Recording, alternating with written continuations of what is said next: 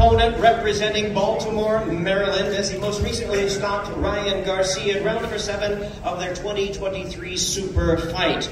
His record, 29 wins, no losses, 27 big wins coming by way of knockout. He's a 5-time 3-division world champion and the reigning and defending WBA lightweight champion of the world, Gervonta "Tank" Davis.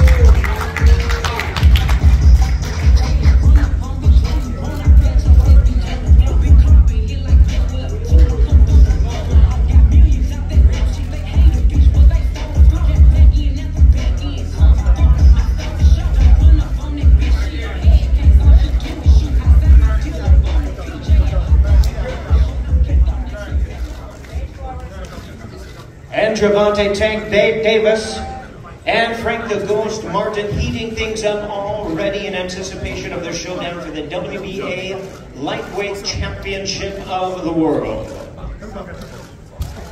We'll invite our guests, our trainers, to join us here at the podium.